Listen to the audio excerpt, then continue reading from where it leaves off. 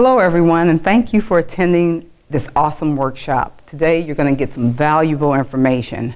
I'm sure, similar to myself, many of you have to work, have to juggle career, family, but you're also caregiving. And what you'll find on your seat there is a little information that's going to be valuable to you beyond this workshop. Maybe you or someone you know is employed and they're working really hard, and they just feel alone out there. They're the only caregiver for their mother, father, maybe there's a disabled, especially need child, and they just need the assistance. Well, today I'm going to give you some great information, and so let's start. Enjoy the ride. Professionals seek to help caregivers deal with just their everyday. They definitely understand the complexities faced by caregivers. They help to identify the things that are needed for the caregiver. They listen to the concerns and they acknowledge their feelings, which, you know, that's important. I know a lot of you feel like the heaviness is on you right now. And so I encourage you to seek professional help in the sense of there's a lot out there. And once again, your handouts that are on the seats there and that were given to you as you walked in, you'll be able to get a lot of information. The caregiver role. Hillary once said it takes a village to raise a child. Well, it takes a community to help someone when they're caregiving. There are two types of caregivers. The family caregiver, who's the relative, the partner, the friend, and they offer a broad range of assistance to an older person, to a family member, to a sibling. Then there's the care recipient, an adult with a chronic illness or disabling condition, or an elderly person who needs ongoing assistance with just everyday little tasks. Okay? Is everybody okay? Okay, we're going to get started with the next part. Caregiving takes many forms. You know, you have your independent ones, the one like my grandfather, I should say my grandmother didn't want to give up the keys. Then you have those that really have a little mobility but still want to be independent. And then you have those that are totally free but they're doing little things, and we'll talk more about that later. There's personal care like bathing, eating, dressing, and toileting assistance. Then we have household care, which is cooking and cleaning, maybe doing laundry for the person. There's health care, that would be medication management, physician's appointments, and anything dealing with medical conditions of the person that you're caregiving. And of course, just the emotional side. I think that's the most important thing, companionship, activities, and conversation. So, caregiving requires a significant amount of time, and it's very likely to impact your family time, your personal time, and like me, even your sleep. And I'll speak more about who I caregive. I've been a caregiver now for over 10 years to my mother-in-law, who is now deceased, and also to my grandmother now, who's in a nursing home in another state. So I'll tell you about caregiving in another state. That's a whole nother topic. You may want to determine the amount of time to devote to your parents in caregiving. You need to make adjustments. You know, make a list. What will change in my life? What will change in the life of the family? You may have to reduce work hours, or you may have to schedule extended work hours for more days, or I should say less days. So you're working less days, but working more hours on those days. If your parents require full-time supervision, you may want to seek out adult daycare provisions for them. And then you want to expect that all your energy will be spent on just making sure they're okay. But guess what? You have to make sure you're okay. So that means eating right, drinking a lot of water, getting your exercise, you know, whatever your religious or spiritual context is, understanding, just having that me time for yourself and caregiving is very important as well. So let's just kind of start over and how caregiving takes place, especially in the senior and the elder community. There's a lot going on with a lot of programs now for the elderly, and so many people may live independently. Most people prefer to live in their homes, like my grandmother. She wanted to live there, but of course the neighborhood changed and her health kind of diminished a little bit, so we had to move her into a nursing home. There's a retirement community. There's something that sociologists and psychologists state that's important for those, just everyone, just human beings. And that's touch, being a part of a community, being able to enjoy, if it's playing dominoes, cards, just having conversation. And then there's residential care facilities where there's small group homes where people board. Okay, sorry about the delay and the interruption. There's a lot of outside noise, so just bear with me as we continue on. So prior to caregiving, there's certain living conditions that an individual will experience. They will live independently, once again, where they live in their own home. Sometimes resources of the community help them, like Meals on Wheels. Then we have the retirement community, where it's an independent retirement community, and everyone comes into a area of where they eat, you know, an eating place, a cafeteria or something like that. Then there's the residential care facility, where it's a small group home where everybody lives. They may have their own rooms, and it's a personal care home, but it's still a family-oriented situation for the person. And then there's the assisted living facility, where the person is able to get medicine, they're able to be seen by a nurse, but they're assisted, and that's usually a nursing home or a skilled facility within the nursing home. And then there's the immediate care facility, which is a round-the-clock opportunity where someone with dementia or maybe Alzheimer's, they're able to receive that kind of care. So those are the places prior to caregiving, or moving somebody in, or you relocating and moving in with that person. Other alternatives that are new, something called the Eden or Greenhouse Alternative, is a program in certain nursing homes around the country where the environment is more elderly centered and less institutionalized. So they encourage independence, and they encourage home-like interaction of plants and animals and children. So it really keeps them going and keep them exposed, especially if they're in a nursing home facility or skilled facility and they don't get the visits that they once got from relatives or friends. The next one is of veterans. We always hear about our veterans, and that you know, a lot of them are homeless. Well, there are veterans communities that are available and provide multi-level care, and more of those are coming, and prayerfully more monies will be allocated to more veteran programs for that. But in all of this, we deal with caregiver stress, and it's not a bad thing because you're only human. Caregivers experience extreme amounts of stress, and the stress can take its toll. Common stressors are long-distance caregiving, like myself. My mother lives in Virginia, my grandmother's in Louisiana, so I find myself having to go there in between working and facilitating and juggling clients. A family or friend disagreement is also kind of hard for the caregiver. There's physical care needs. You have an uncertain future. You don't know what's going to happen. Maybe if you have financial challenges, you don't know what's going to happen with your parent or with your situation, but you want to continue to give that good care. And it's always, once again, money, money, money. So the caregiver needs are respite, which are breaks. They need that. Maintaining a life outside, which I was saying that even if it's for a walk in the neighborhood, a jog, or just having coffee with a good friend, or just with yourself in a book, caregivers need to know that their feelings count. That's important. They also need to say, I can't do it. If you can't do it, or I need help, that's important as well. Their feelings are important, and they have the right to ask questions and be listened to, especially if someone's caregiving for a parent and moved the parent in the home, and so now there's maybe some challenges between a spouse, a husband and a wife, so to speak. Now, this is a scenario. We're going to work with this. So, you live far away, and you're working hard, just like myself. I'm a hard-working person, and I'm going to add this, you're a parent. You have a great job situation, but guess what? You travel to see your mom or your dad, and you know this during the holidays that the refrigerator hadn't been cleaned out, bills are unpaid, and things are in disarray. Maybe a neighbor has reported that your father has wandered the streets, and that's something you've never seen. Or maybe your mother was neglected, or she's neglected her medical care. Maybe she's forgotten her diabetes medication. Well, these are all things to begin to consider if you're going to caregive.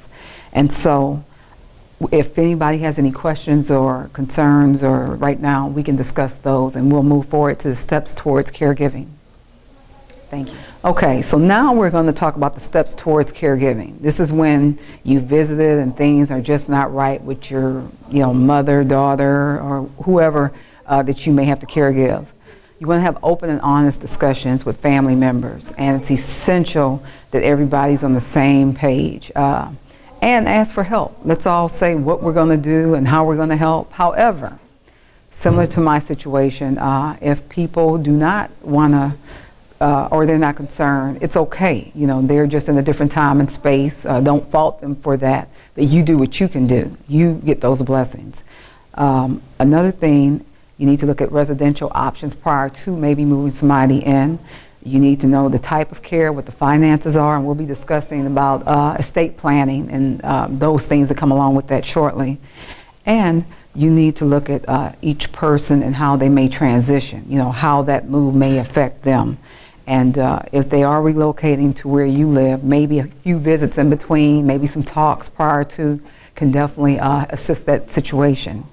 Now, the level of care needed, you want to evaluate, get a medical report to see what's happening, psychological report, mental awareness or assessment, just to see what's going on with your relative or the person that is will be receiving the care. You want to evaluate your own health and make sure that you're okay, and investigate what would be a long-term, type of care for that person if they were to move in. But your family dynamics are interesting. So you have kids, you have the dog, you have the neighbors, you have all your organizations and clubs, but you have to caregive. So you just have to understand to prioritize and to be able to understand what's important, what's not important. And look at the living arrangements in your home. How many bedrooms do you have? Who will need to move out of a bedroom? Can grandma or grandpa or whoever, auntie or uncle move into a bedroom with someone, or do they need their own space? Those are also things that you will have to look at. And in all, it's a lifestyle change, and that's what you're dealing with. You're dealing with the food, the nutrition. If they're diabetic, they need low fat, no or sugar-free items. You have to make sure that they're getting insulin if they're on insulin or certain medications that they need. So, but you also want to have them and allow them to enjoy themselves. So if you're dealing with a parent that has dementia or Alzheimer's, maybe it's great that they have hobbies or a game, something that they can read if they're still reading, maybe puzzles. Those are things that you can think about that will help you while you're caregiving or thinking about caregiving. Another thing is your home. Is your home physically equipped to be able to handle a wheelchair or a walker? Will you have to move certain things? Will you have to lift carpet in your house? Will you have to have hardwood floors? Those are things that you need to think about. Will you have to build a ramp as a wheelchair ramp, and those possible changes? And would you have to purchase, if a person is wheelchair bound, would you have to purchase a van in order to be able to facilitate doctor's appointments and for them to be able to maintain some mobility back and forth? So those are also important aspects of caregiving. And then, of course, as I stated before, the financial arrangements. You need to make sure you have all the banking statements, but we'll get into that shortly. I just wanted to kind of throw that out there with you. So, is everybody kind of understanding? Okay, I see some heads shaking. Okay, we're good. Okay, so I'm going to continue on. We'll take a 10-minute break, and then okay, we're back. So now we've looked at everything. We've consulted with everybody in the family, and so now we want to manage the move. Let's say of the relative, if they're out of state or if they're in the same city or in your rural country town or what have you. So you need to be able to pack away the memories. If nothing else, you bring old pictures. You just don't want to throw everything in storage, and allow them to be a part of that transitional period. In some communities, there are organizations or companies that help organize seniors and help them relocate. But the main thing is to keep some normalcy for all of them. And once again, everyone, I apologize for the noise. We're in our room, but we have several people outside the door making a lot of noise. So if your parent owns or rent, you also need to think about maybe bringing in an attorney just to kind of see what's an understanding. When we get to estate planning, I'll discuss some of the things that I had to deal with my mother-in-law as far as when we relocated her from one city to another city.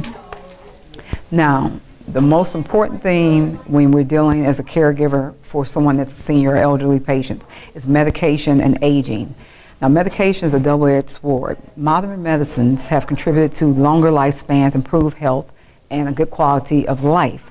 However, for older adults and people with disabilities, medication, prescription, over-the-counter, social drugs, and alcohol, they may be remedies for a short time. However, they're a double-edged sword. I say this because when not used appropriately, effectively and safely, medications have devastating consequences. And this is what happened to my grandmother.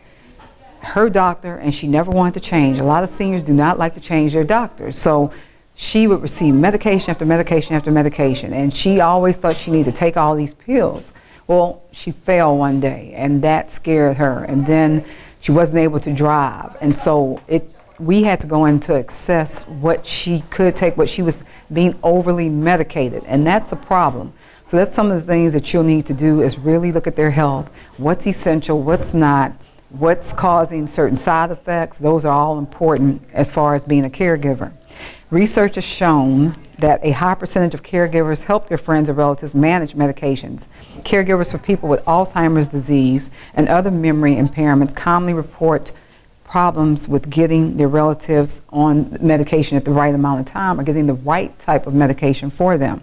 When patients, caregivers, and doctors and pharmacists function as a team, though, when everybody's on one page, then we can get the best medication and what's good and what's not for your elderly mother, father, uncle, or your aunt.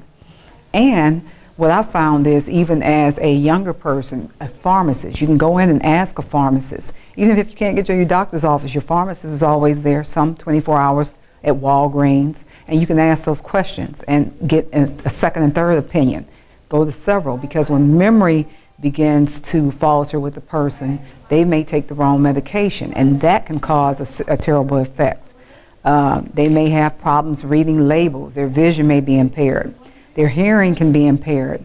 There may be difficulty with dexterity, their inability to open pill bottles, or maybe mixing a pill. So those are all things. And then swallowing. Many people who are going through dementia and Alzheimer's have problems with swallowing. And then it's just the logistics of scheduling certain medications at what time of day and making sure that the medications are not missed, or the time is not missed for those medications. So does all that make sense? And okay, everybody understands that? Okay, well, we'll take another 5-minute break, and then we'll come back, and we're back.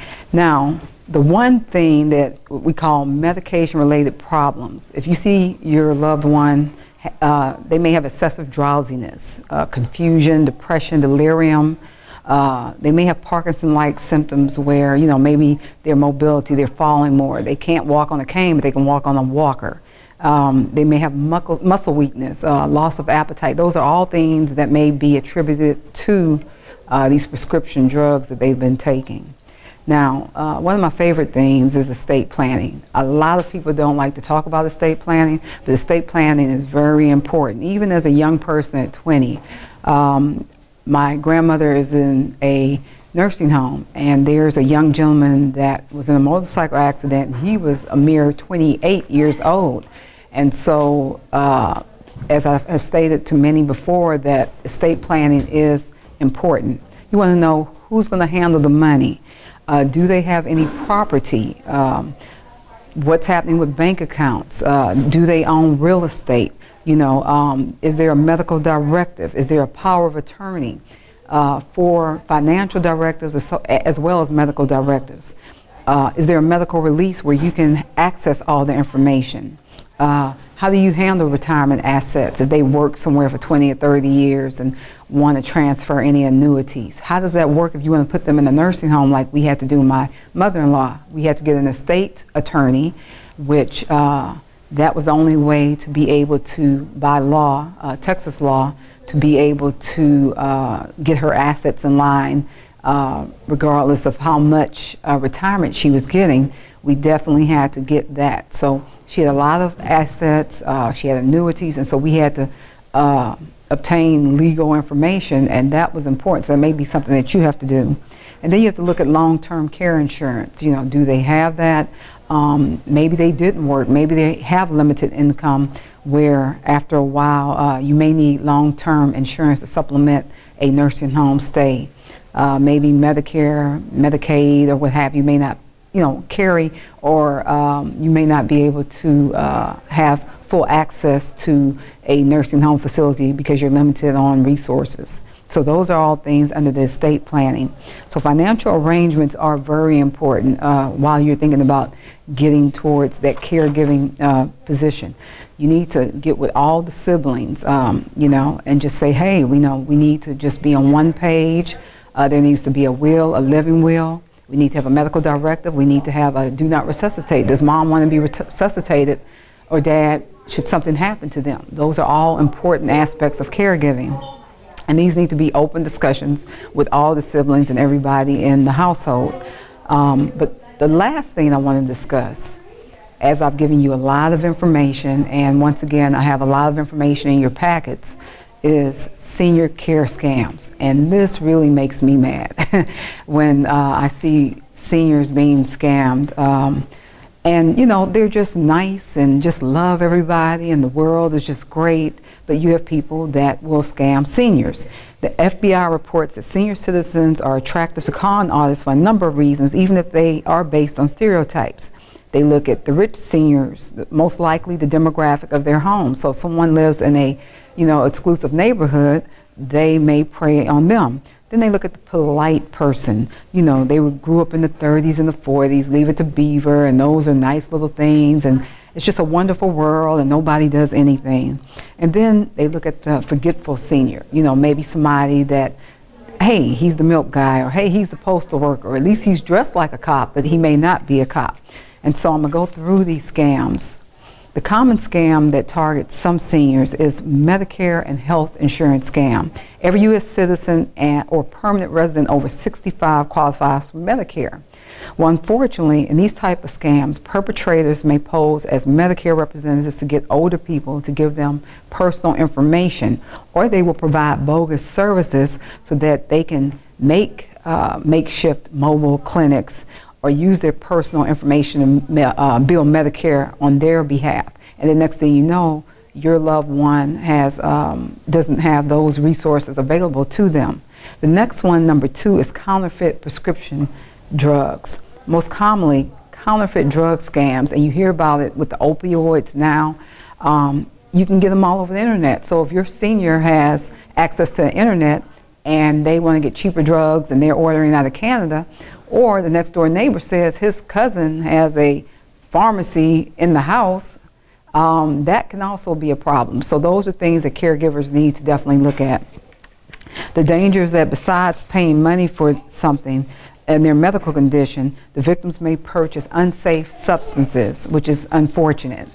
Okay, I'm going to give you all another break, and then we're going to continue on with the scams. I thank you. So I know some of you are just, by the questions you had earlier, are like thinking, man, my loved one could have been scammed. Yeah, well, we all can be scammed, but, seniors are not the only ones. So just always be smart. And these days, identity theft and crimes and hacking and all that is quite prevalent. So just be aware. The next scam is funeral and cemetery scams. Yeah, funeral and cemeteries.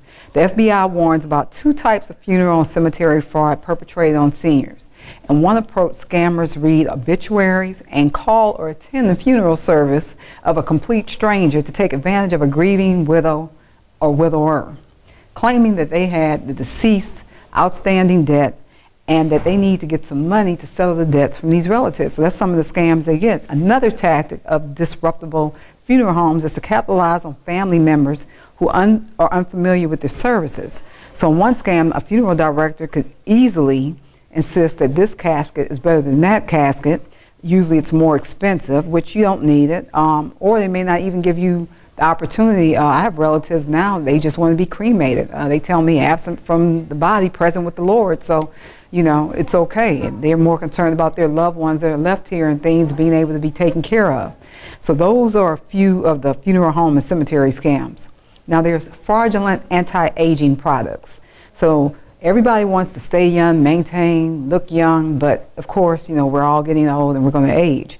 And so there are many people who will say, here's a skincare cream or something that's being bogusly sold on the market that's going to make you lose wrinkles or be younger, which is not true. As a matter of fact, Arizona had a case where there was fake Botox, and some people were convicted in 2006 of a big crime where they were selling bogus homeopathic remedies which would make you young. And so those are also scams that caregivers need to look out for.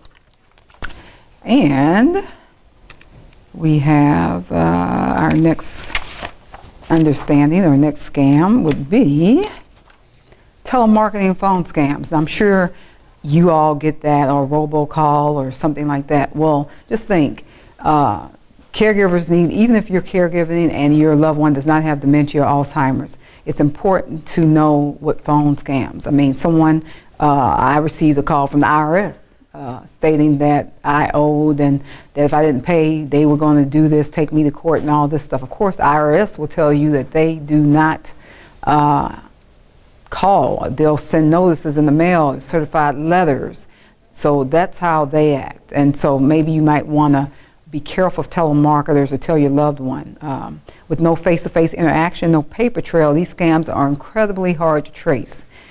Also, once a successful deal has been made, the buyer's name is then shared with these scammers.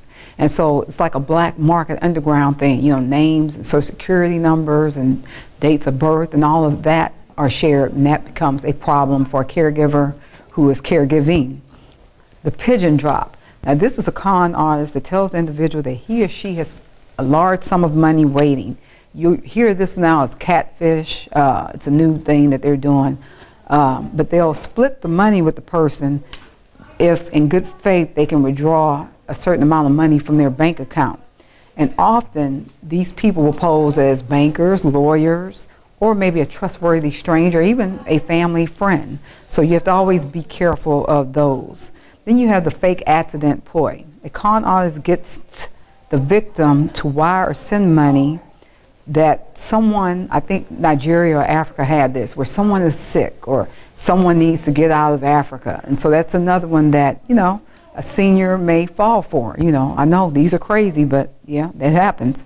And then, of course, there's the charity scams. You know, we see the kids on TV, the ones that are in Africa, or we see the dogs, and, you know, we have a heart for them. And unfortunately, some of them are solicited and some of them are fake, especially if they're door to door. And this occurs a lot of times in natural disasters where someone knocks on the door and they want to do something to your home or help your cat or do something and just want to get in and be able to access information. So that's another scam. And then, of course, there's email phishing scams where a senior receives a certain email that appears to be from a legitimate company, and they ask to please update their information or please verify, which in essence, the senior receives the email maybe from the IRS or from the tax year, from property taxes or something, but it's all fake. So you have to really be careful of that one as well, especially internet.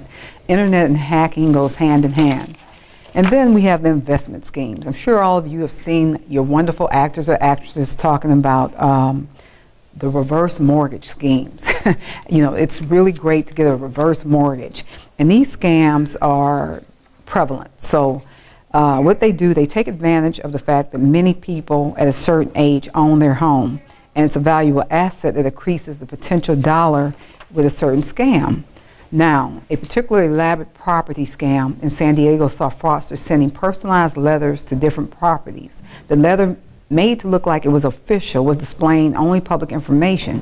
So it showed the property's value, the homeowner, or how much it would be reassessed if they get a reverse mortgage.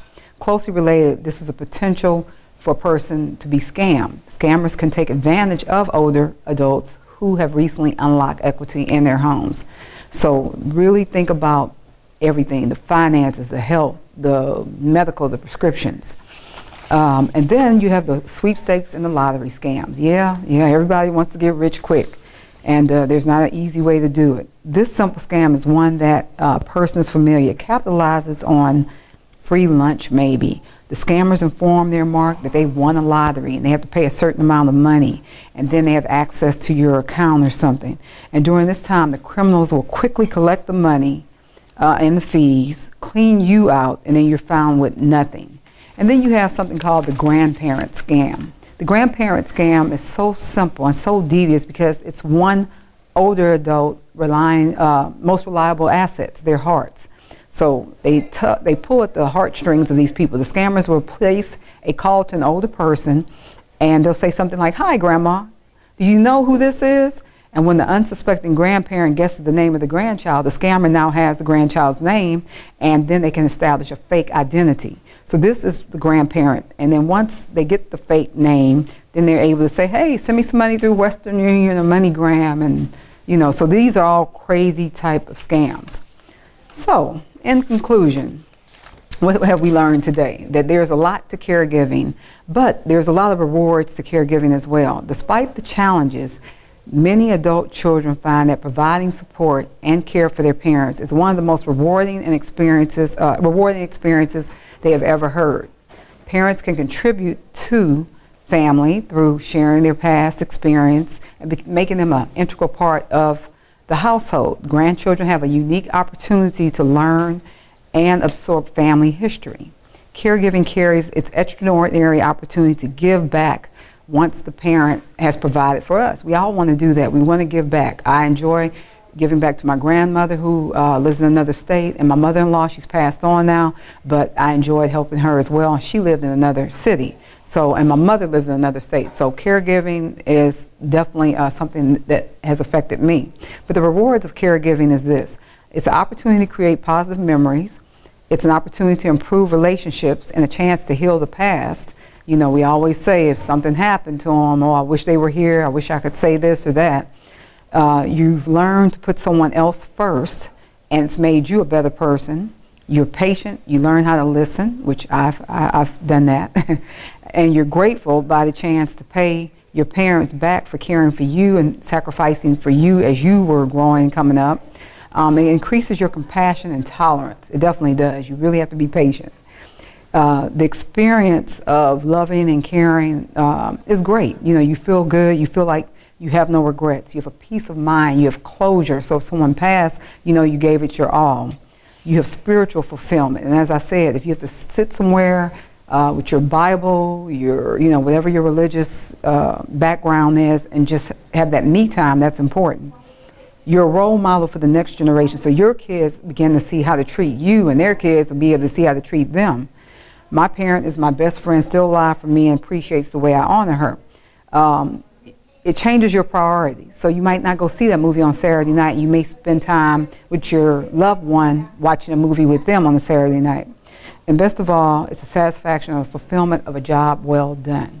So I just want to thank you all for coming here today. And if there's any questions, you have my contact information. I really appreciate it. And just caregive and learn as much as you can and be the best caregiver you can be. Thank you.